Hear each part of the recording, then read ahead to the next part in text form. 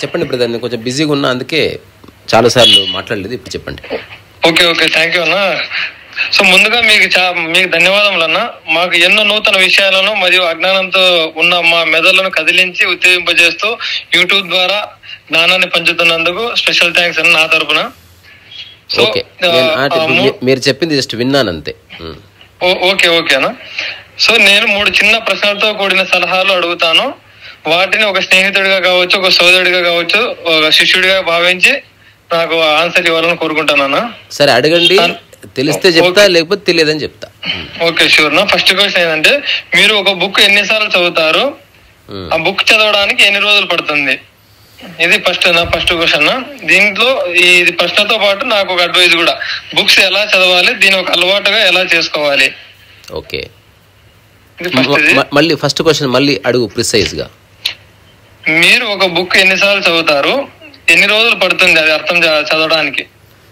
Okay, అయితే first of all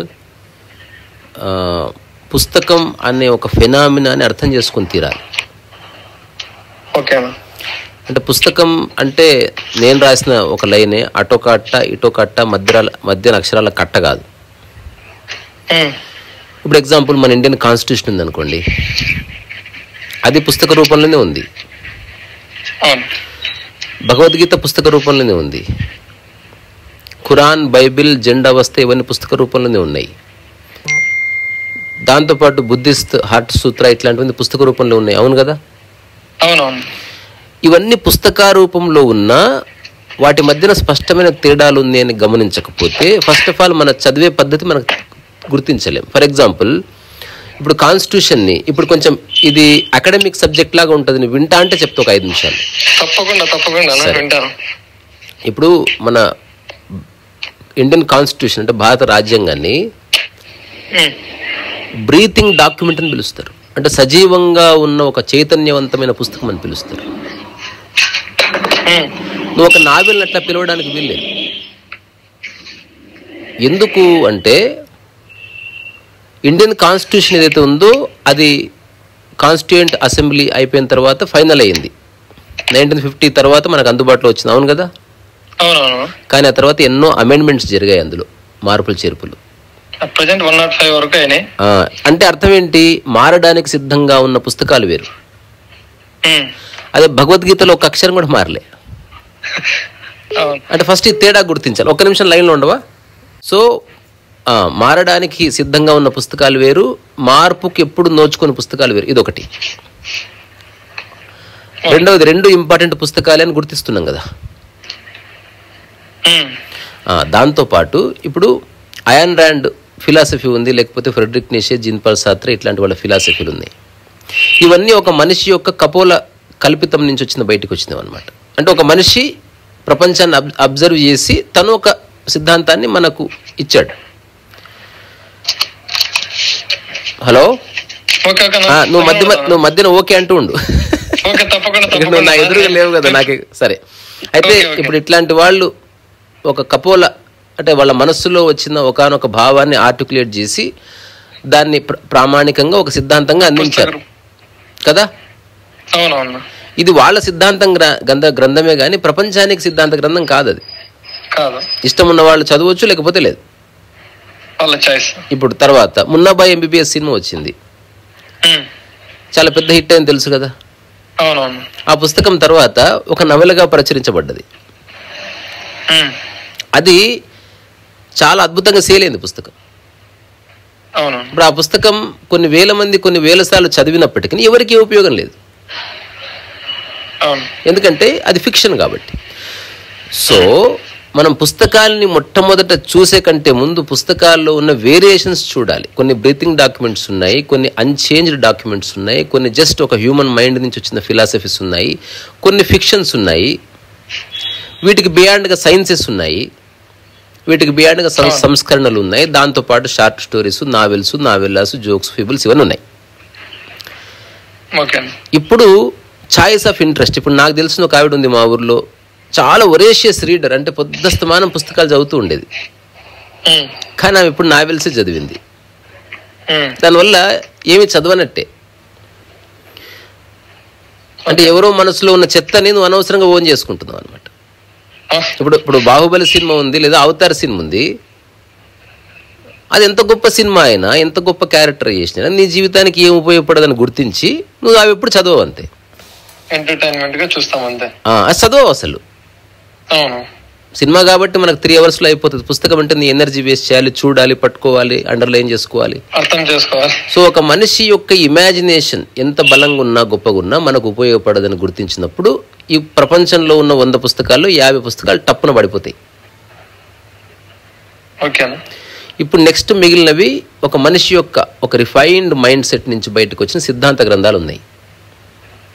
ఇప్పుడు example ion rand fountain head, ideal man, లేకపోతే objectivism, లేకపోతే ఫ్రెడరిక్ నీషే, లేకపోతే జీన్ పాల్ సాత్రే లాంటి వాళ్ళ ఎగ్జిస్టెన్షియలిజం, నియో ఎగ్జిస్టెన్షియలిజం ఇట్లాంటివి ఉన్నాయి. లేకపోతే మన భారతీయ సనాతన ధర్మానికి బియాండ్గా ఉన్న ఆధ్యాత్మిక శాస్త్రాలు ఉన్నాయి. ఫర్ ఎగ్జాంపుల్ ఇప్పుడు వివేకానంద స్పిరిచువాలిటీ గురించి చెప్పినప్పుడు తనదంటూ ఒక వర్షన్ ఉంటుంది.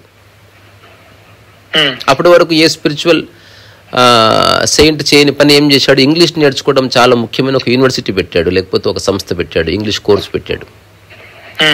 ఇది మన సనాతన ధర్మంలో ఎప్పుడు లేదు. భాషకి ఇంపార్టెన్స్ ఎప్పుడు, అనుభవానికి ఇంపార్టెన్స్ ఉంది కదా. సో వ్యక్తిని బట్టి ధోరణులు, తర్వాత ధారణలు మారిపోతాయి. ఆ తర్వాత అంటే లాస్ట్ లెగ్ ఆఫ్ ద అంటే అనాలిసిస్కి వస్తుంది. అంటే ఒకసారి నీకు ఈ అనాలిసిస్ ఇస్తే జీవితకాలం నెక్స్ట్ ఏ పుస్తకం పట్టుకున్నా నీకు అర్థమవుతుంది ఆ పుస్తకం ఏమిటని చెప్తున్నా అంతే.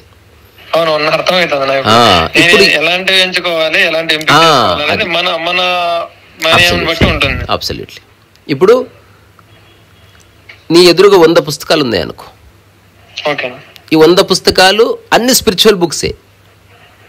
మరి ఏది చదవాలి అన్నప్పుడు ఇప్పుడు నేను చెప్పే ఈ మాట ఉపయోగపడుతుంది ఎవరికైనా. అదేమిటంటే ఒక సాంప్రదాయాన్ని నమ్మి పుస్తకం రాసిన వాడి పుస్తకంలో సాంప్రదాయపు ఛాయలు ఉండవలసిందే.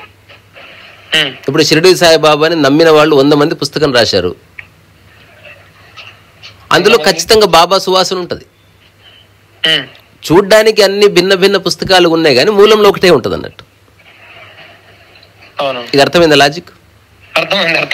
ఇప్పుడు సద్గురు గాని రామకృష్ణ పరమహంస వాళ్ళ శిష్యులు ఎవరో పుస్తకాలు రాశారు అనుకుందాం. ఎవరు పుస్తకాలు రాసినా ఆ గురువు షాడో ఉండవలసిందే, శివుణ్ణి ప్రస్తావించవలసిందే, శాంభవి ముద్ర గురించి చెప్పవలసిందే. ఎందుకు? గురువు ద్వారా బయటకు వచ్చింది కాబట్టి. తర్వాత తద్వారా తను సంపాదించే సక్సెస్ని కానీ ఫెయిల్ని కానీ నువ్వు గురువుకి అంకితం చేయవలసిందే. అంటే వీడు ఉత్తమ మాధ్యమం అవుతున్నాడు అంతే తప్ప వీడేం స్టాండ్ తీసుకోవట్లే. ఇది ఒక తరహా పుస్తకాల. మూడవది ఏమిటి? సిద్ధాంతాన్ని ఆధారం చేసుకుని బయటకు వచ్చింది. ఉదాహరణకు కమ్యూనిజం భావాలు ఉన్నవాడు ఆధ్యాత్మికత రాస్తే వాడు ఒక విధంగా చెప్పొచ్చు. అయాన్ ర్యాండ్ని చదివిన వాడు స్పిరిచువాలిటీ చెప్తే ఒక విధంగా చెప్పొచ్చు. మనిషికి స్వార్థమే ముఖ్యం, వ్యక్తి స్వార్థమే చూసుకోవాలి, సమాజ స్వార్థం ముఖ్యం కాదు అని వాడు చెప్పొచ్చు.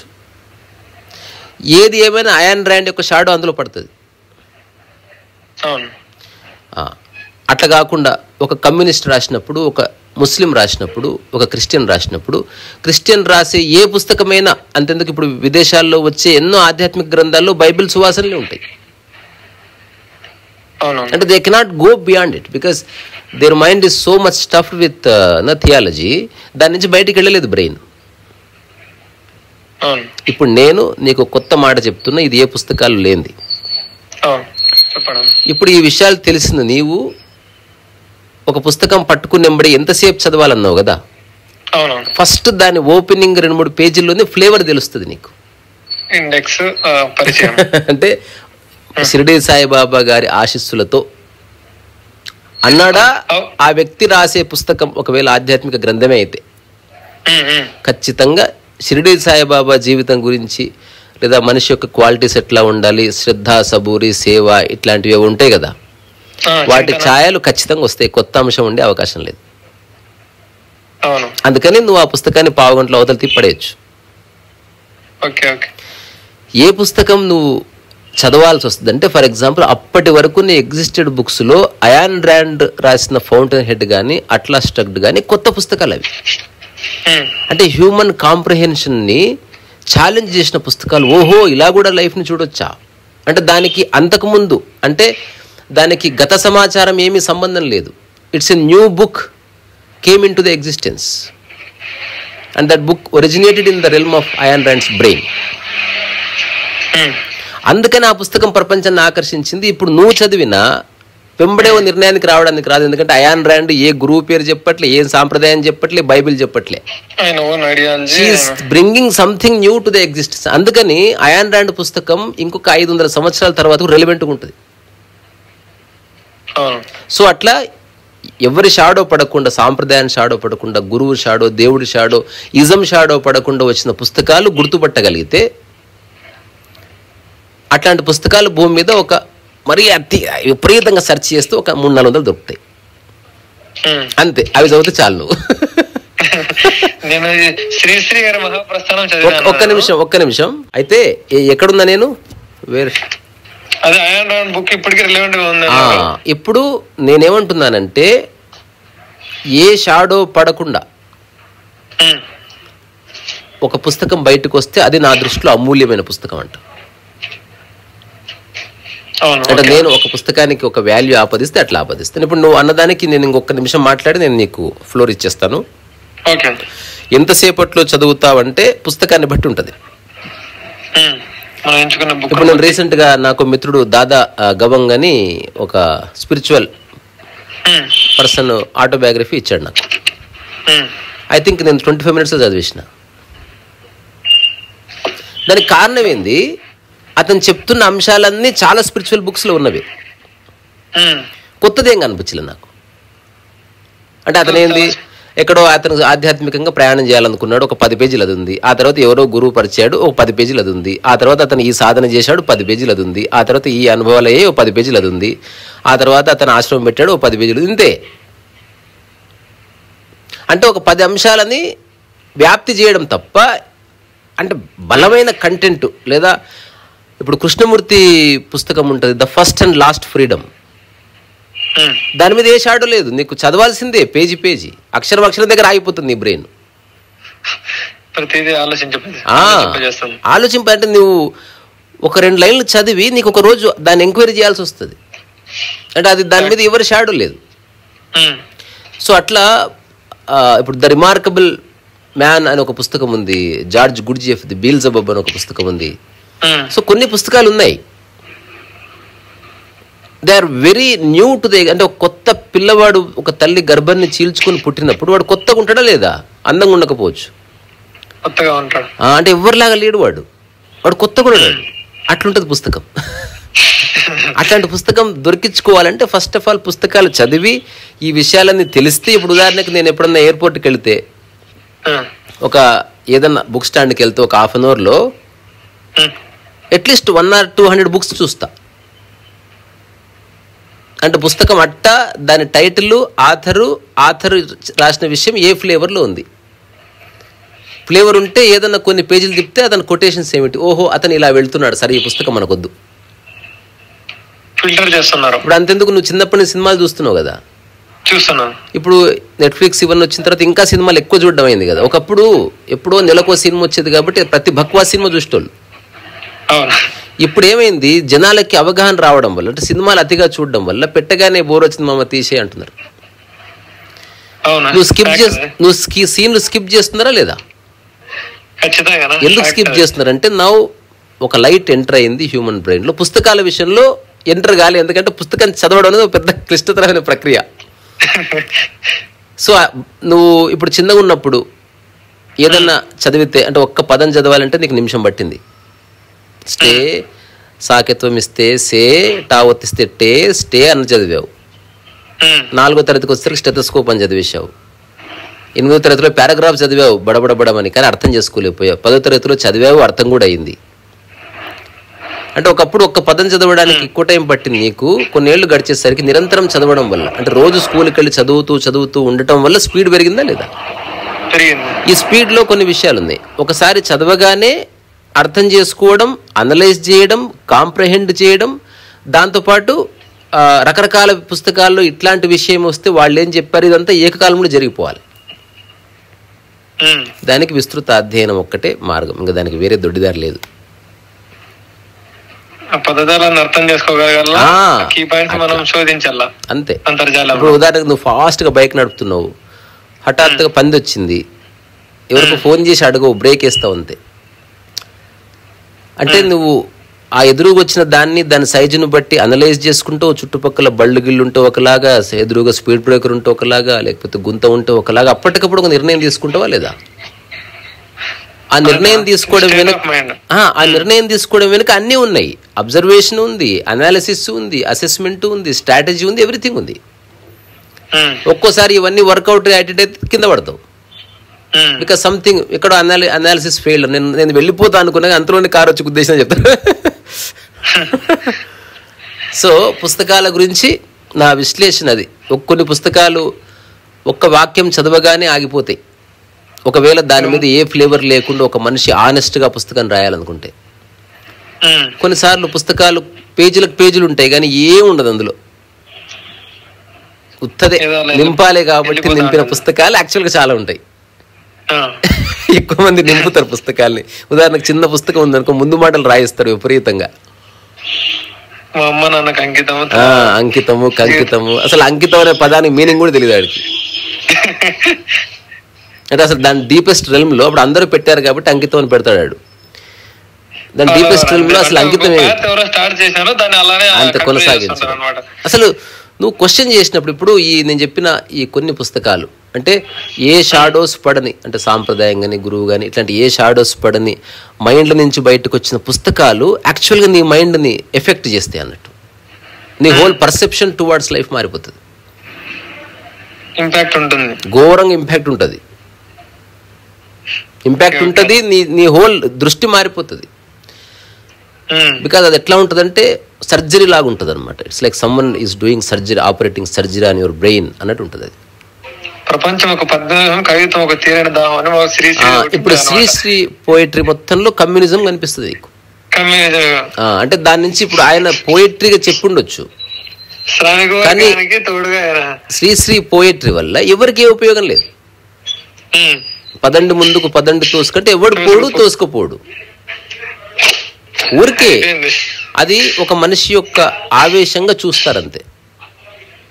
ఆ మనిషిని సెలబ్రేట్ చేసుకుంటారు, ఆ మనిషిని అడ్మైర్ చేస్తారు. Even I like Sri Sri poetry. అంతెందుకు కవితావో కవిత నా యువకాశల నవపేశల సుమగీతావరణంలో సుందర సుచందన ముందున దూరంగా వినువీధులలో విహరించే అందని అందానివిగా భావించినలో బతుకే ఒక తపమై వెదుకాడే నిమిషాలందున ఇట్లుంటది. నా గదిలో కుటిలో చీకటిలో నాకు శ్రీశ్రీ ఇష్టమే, కానీ నాకు ఉపయోగపడదు ఇది తెలుసుకోవాలన్నమాట. అంటే నాకు అట్లా కాకుండా కవిత్వం రాయాలి అనుకునేవాడికి శ్రీశ్రీ సాహిత్యం ఉపయోగపడుతుంది, అంటే వాడి జానర్ కవిత్వం కాబట్టి. అట్లా కాకుండా జీవితాన్ని అర్థం చేసుకోవాలనుకునేవాడికి శ్రీశ్రీ పుస్తకం ఉపయోగపడదు. సో ఏది నీకు కావాలో అట్లాంటి పుస్తకం దొరికినప్పుడే నీకు ఉపయోగపడుతుంది, మిగతా అంతా చెత్త. ఇంకా సెకండ్ క్వశ్చన్.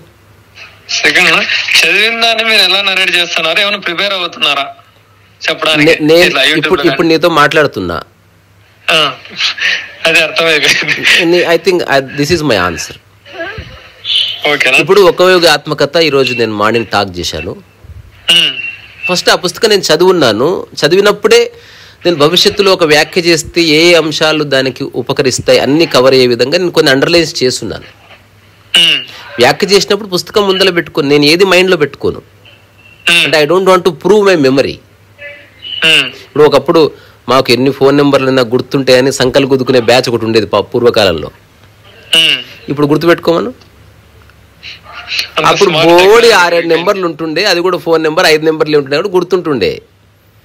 ఇప్పుడు ఒక్కొక్కటి ఫోన్, నా ఫోన్లోనే 3000 నెంబర్లు ఉంటాయి. నీకు విషయం తెలియదు, మా అమ్మ నెంబర్ కూడా తెలియదు నాకు. అరే గుర్తు పెట్టుకోవద్దు. ఒక డివైస్ ఉంది, అది కూడా నీ బ్రెయినే. బయట ఉన్న ఫోన్ నీ ఎక్స్టర్నల్ బ్రెయిన్ అది. అట్లాగే నీ పుస్తకం కూడా ఒక బ్రెయిన్.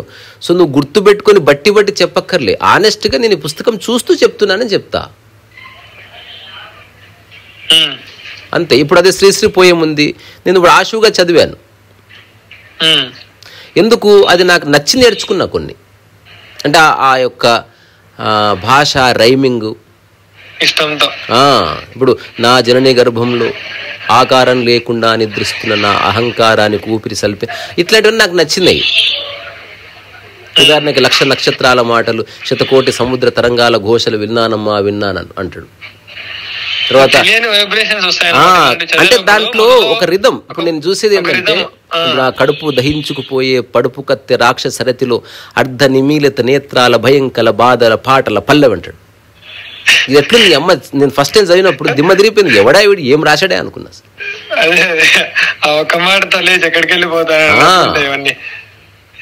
సో లలిత లలిత కరుణామహిత అపరిమిత అనుపమిత కవిత ఓ కవిత, ఎంత చక్కటి భాష ఉంచుడు. నేను తదనంతర కాలంలో రీసెంట్ టైమ్స్ లో నేను కొన్ని పోయమ్స్ రాసిన. శ్రీశ్రీ ఉపయోగపడ్డాడు. ఇప్పుడు ఎగ్జాంపుల్ సాహిత్యాన్ని మనం అవకాశం పెట్టడానికి మన పూర్వ కవులనే ఇప్పుడు నేను రాసిందే ఒకటి చదివిస్తా, విను. ఓకే చెప్పండి. 1 సెకండ్, గుర్తులేదు, బుక్ తీస్తున్నా. అన్ని నా పుస్తకాలు నా చుట్టుపక్కలే ఉంటాయి కాబట్టి I can find it out. ఇది నేను రాసిన నా శతకం. ఇది ఆసుగా రాసింది, ఒక్క అక్షరం కూడా మార్చలేదు. సో ఇప్పుడు అందులో ఒకటి చదువుతా, ఎంత మంచి నీకు అది ఉంటుంది, ఏమంటారు రైమింగ్. రీసా నడుచును సాటి ప్రాణివలి ఎగురును విహంగమై అదృశ్య పంఖములు జాడించి గాలిలో అలల మధ్య ఈదు చేపవలి నిలుపు శ్వాస అదృశ్య అగోచర తలములందర సోవైస. ఎంత బాగుంది. ఇప్పుడు చూడు, నేనన సమస్తమున కన్యము అన్యము స్వయమన సమస్తముతో సమన్వయము ద్వయము శూన్యమన సమస్తము అఖండము అద్వైతము జ్ఞానమన అదే అదే అదే అదే రీసా రసోవైస. ఇప్పుడు ఇదే నేను రాసింది నా పుస్తకంలో. రాయును రీసా రాయుట వ్యర్థమని తెలిసి, పాడును గీయును అరుచును కరచును వ్యర్థమని తెలిసి, అరే తెలిసి చేయును పరిపూర్ణముగా పనికిరాని పనులు, ఆహా అకారణ జన్ముడు రీసా రసోవైస.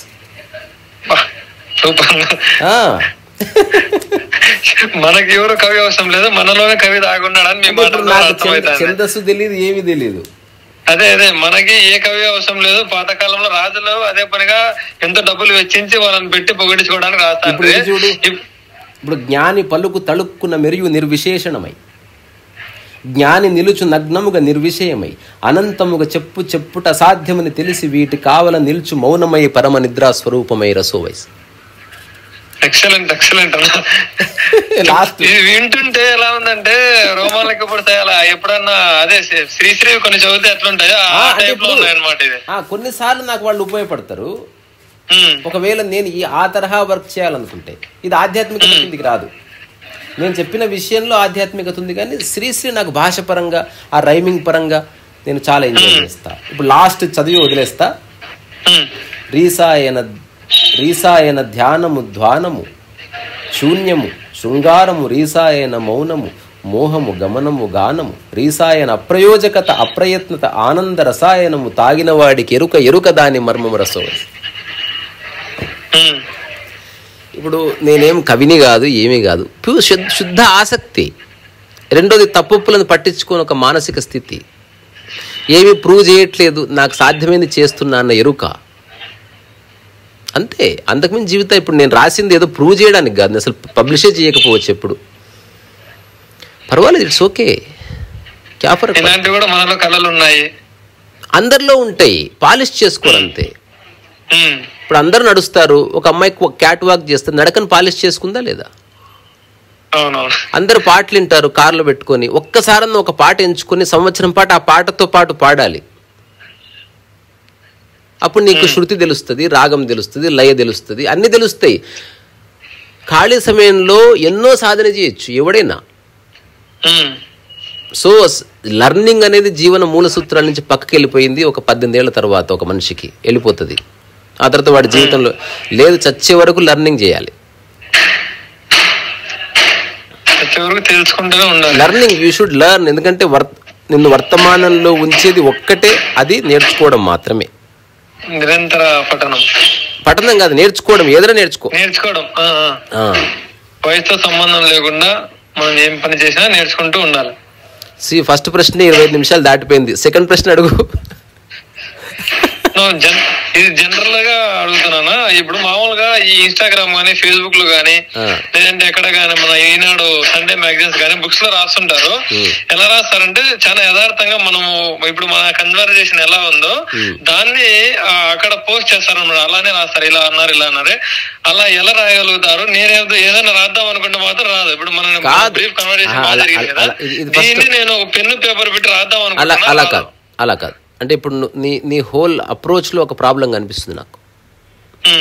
నువ్వు రాయడం ఈరోజు స్టార్ట్ చేయి, ఒక 1 year తర్వాత చెప్పు రావడం లేదని. అప్పటి వరకు చెప్పకూడదు అసలు. Keep on trying. నువ్వు చిన్నగా ఉన్నప్పుడు టక్కును లేచి కింద పడిపోతే ఇంకా నడవడం ఆపేసినవేంది? అరే ఉత్తగని ఎందుకు వస్తుందబ్బా? నువ్వేమన్నా మహాకవి శ్రీశ్రీవా, లేకపోతే విశ్వనాథ్ సత్యనారాయణవా, లేకపోతే నువ్వు శంకరాచార్య నువ్వు జస్ట్ ఆ 7 ఏళ్ల వయసులో ఏదో ఒక భాష్యం చెప్పడానికి? మరి కీప్ ట్రయింగ్. రెండోది, అట్లా చేస్తున్న వాళ్ళ దగ్గరికి వెళ్ళి ఒక సలహా తీసుకుని మళ్ళీ ట్రై చేయి. నెక్స్ట్ ట్రై చేసినప్పుడు మొదట 3 days పట్టింది, అట్లా ట్రై చేస్తూ ఉంటే 3 hours లో చేసే ఒక కళ అబ్బుతుంది. ఆ తర్వాత నువ్వే సొంతంగా రాసే కళ అబ్బుతుంది. రకరకాల విషయాలు ఇవాల్వ్ అవుతాయి. తర్వాతది లాస్ట్ ప్రశ్న. ఓకేనా, మహాభారతంలో మీకు నచ్చిన క్యారెక్టర్ ఏమో? మహాభారతంలోనా అన్ని క్యారెక్టర్స్ నచ్చినాయి. అందుకే నాకు మహాభారతం నచ్చింది. ఎందుకంటే ఎవరో ఒకరు అంత గొప్పగా అట్లా లేదు, అట్లా ఉండదు. అది ఇప్పుడు ఇది ఎట్లుంటది అంటే మొబైల్లో ఉన్న మన పనిముట్ల టూల్స్ లాంటివి. ఏ ఒక్క పార్ట్ తీసినా మొత్తం ఆగిపోతుంది ఇంజన్. అట్లా మెయిన్ క్యారెక్టర్స్ ఉన్నాయి, సపోర్టింగ్ క్యారెక్టర్స్. ఉదాహరణ కీచకుడు క్యారెక్టర్ తీసేయచ్చు, అయినా మహాభారతం కొనసాగుతుంది. నేను అట్లాంటి వాటి గురించి మాట్లాడట్లే. కీచకుడు అంటే మన ఒక నానుడు ఉంటది కదా మామూలుగా, ఈ ఒకటే నక్షత్రంలో పుట్టిన 5 మందిని చంపాలనే వాళ్ళు కీచకుడు. నేను అట్లా చెప్పట్లేదబ్బా. Okay okay.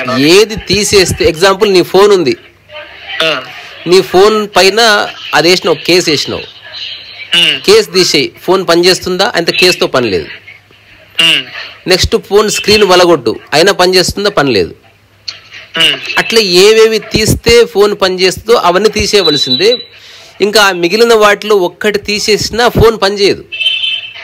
అవన్నీ ముఖ్యమైన క్యారెక్టర్స్. ఇంకా అట్లా మహాభారతంలో దుర్యోధనుడు, ఆ తర్వాత ధర్మరాజు కంటే కూడా అర్జునుడు, ఆ తర్వాత కర్ణుడు, శ్రీకృష్ణుడు, ద్రౌపది, భీష్ముడు, వీళ్ళంతా ముఖ్యమైన క్యారెక్టర్స్. అది ఇప్పుడు ఏకలవ్యుల క్యారెక్టర్ ఉంటుంది అనుకో, అదంత ఇంపార్టెంట్ గా సబ్ స్టోరీ అది.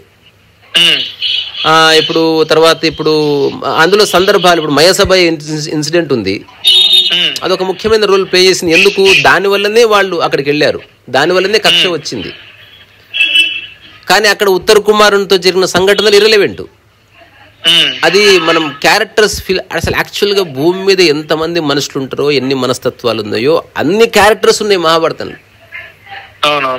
ఇప్పుడున్న ప్రజెంట్ సమాజంలో మహాభారతంలో అన్ని క్యారెక్టర్స్ కనిపిస్తాయి నీకు. ఇందులో లేనిది ఎక్కడా లేదు, అందులో లేనిది. సో మహాభారతం అనేది నాకు తెలిసి అసలు ప్రపంచ ఆధ్యాత్మిక చరిత్రలో, వాంగ్మయంలో మహాభారతాన్ని మించి, సరే అది అది అది ఆధ్యాత్మిక గ్రంథమా లేకపోతే నిజంగా జరిగిందా, ఇవన్నీ నాకు సంబంధించినవి కావు. నేను దాన్ని చదివినప్పుడు నాకు యాక్చువల్గా బోర్ వచ్చింది, కానీ దాని క్యారెక్టర్స్ని బేస్ చేసుకుని చదివినప్పుడు చాలా థ్రిల్ అయింది. ఎందుకంటే నేను మహాభారతాన్ని బేస్ చేసుకుని ఒక చిన్న సినిమా స్క్రిప్ట్ రాసిన. తింటే గారెలు తినాలి, వింటే భారతం వినాలి అంటారు కదా. ఏమో అది నాకు తెలియదు, అట్లేం లేదు. ఇప్పుడు తింటే గారెలు తినాలి, చూస్తే నెట్ఫ్లిక్స్ లో సినిమాలు చూడాలి. సో అది వ్యక్తికి మారిపోతుంది, అది యూనివర్సల్ స్టేట్మెంట్ కాదులే. కానీ అంటే ఒకప్పుడు ఇన్ని ఫిలాసఫీలు అందుబాటులో లేవు. జస్ట్ రీసెంట్ టైమ్స్ వరకు కూడా మన భారతదేశంలో ఈ 3-4 పుస్తకాలే ప్రాచుర్యంలో ఉన్నాయి. కానీ ఇప్పుడున్న ప్రజెంట్ డే హ్యూమన్ కి ప్రపంచంలో ఉన్న బెస్ట్ ఫిలాసఫీస్ ని చూస్తున్నాడు. There are many great books like Mahabharata. There are many great mythology. ఇప్పుడు గ్రీక్ మైథాలజీ ఉంటుంది, నార్సిసస్ స్టోరీ ఉంటుంది, లేకపోతే there are so many stories యార్. అంటే మనకు టైం సరిపోదు.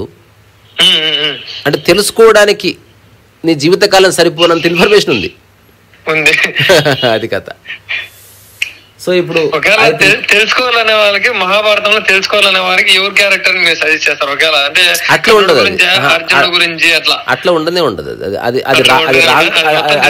అలా నేను చెప్తే మహాభారత అది చెప్పిన కదా, ఏ క్యారెక్టర్ లేకపోయినా ఇంకో క్యారెక్టర్ పడిపోతుంది. అవును. అంటే దే ఆర్ ఆల్ ఏమంటారు దాని అంటే counter productive and they are reflections అన్నట్టు, ఇంటర్లింక్డ్ రిఫ్లెక్షన్స్ అవన్నీ. సో అందుకని అట్లా నిర్ణయించడానికి లేనే లేదు. ఉంటే ఆ ముఖ్యమైన క్యారెక్టర్స్ అన్ని ఉండాలి, తీసేస్తే అన్నిటిని తీసేయాలంతే. అది వేరు అది వేరు అది వేరు అదంతా చెప్తున్నా. సబ్ ప్లాట్స్ వేరు, మెయిన్ ప్లాట్ వేరు. ఇప్పుడు భీష్ముడు, ఈ అంబాలిక ఈ స్టోరీస్ ఉంటాయి కదా, అదంతా సబ్ ప్లాట్. అది ఆ 3 క్యారెక్టర్స్ లేకపోయినా ఏం కాదు. సో భీష్మ ప్రతిజ్ఞ ఎక్కడి నుంచి వచ్చింది, ఆ ప్రతిజ్ఞకి ఇంపార్టెంట్ క్యారెక్టర్ ఒకటి ఉంటుంది. ఇప్పుడు శాకుంతలం సీన్ మీద వచ్చింది కదా. సో ఏదేమైనా చదవాల్సిందే అనంతంగా ఉంది, కానీ ఎందుకు చదువుతున్నావో తెలుసుకోవాలి. ఎందుకంటే అన్ని చదివి, ఇప్పుడు నేను చదివేది రకరకాలు చదువుతానబ్బా. ఒకటి పుస్తకం నచ్చి చదువుతా, కొన్ని భాష నచ్చి చదువుతా, కొన్ని డిజైనింగ్ నచ్చి చదువుతా, కొన్ని ధర నచ్చి చదువుతా, కొన్ని వేరేవాడు గిఫ్ట్ ఇచ్చాడు కాబట్టి చదువుతా, కొన్ని ఊరికే చదువుతా, కొన్ని జ్ఞానం. అన్ని పుస్తకాల్లో జ్ఞానం ఉండదు, సమాచారం మాత్రమే ఉంటుంది. అసలు ఇంతకంటే పెద్ద బక్వాస్ మాట ఇంకొంటది. జ్ఞాన సముపార్జన అనేది అతిపెద్ద బక్వాస్ మాట. సమాచార సముపార్జన వరకు సమాచారం మాత్రమే గ్యాదర్ అవుతుంది. ఇప్పుడు నువ్వు కార్ రోడ్డు మీద పార్క్ చేసినావు అనుకో, ఒక 3 days లో డస్ట్ పడుతుందా లేదా? ఆ డస్టే సమాచారం అంతే. నీకు ఆ డస్ట్ కి కారుకి ఏం సంబంధం లేదు. ఆ డస్ట్ కింద కారు ఉంది. అట్లా సమాచారం కింద నీవు ఉన్నావు. ఆ సమాచారాన్ని ఎప్పుడు సీరియస్ తీసుకోవద్దు. ఆస్వాదించు, మర్చిపో. నీ జీవితాన్ని నువ్వు పట్టుకోవాల్సిందే. ఇంతేనబ్బా, ఇంతే. ఫైనల్ గా తెలుగు సాహిత్యం గురించి నేర్చుకోవాలనుకుంటాను. ఏమైనా బుక్స్ సజెస్ట్ చేయగలరా? లేదంటే ఇంకా ఇప్పుడు మీరు రాసినారే అలా ఎలా రాయడానికి? ఫస్ట్ ఆఫ్ ఆల్ ఇంత ఆలోచించే వాళ్ళు పని చేసినట్టు నేను ఎప్పుడు చూడలేదు. నువ్వు ఇప్పుడు ఒకసారి నిజంగా నీకు ఆసక్తి ఉంది, ఇప్పుడు నీకు కాలు ఇరిగిందబ్బా, ఎవడన్నా లిఫ్ట్ ఇచ్చే వరకు పోతావా? దొక్కుంటా పోతావు హాస్పిటల్ వైపు. అట్లా నిజంగా నీకు పుస్తకం చదవాలని ఆసక్తి ఉంటే నువ్వు వెళ్ళిపోతావు బుక్ స్టోర్కి,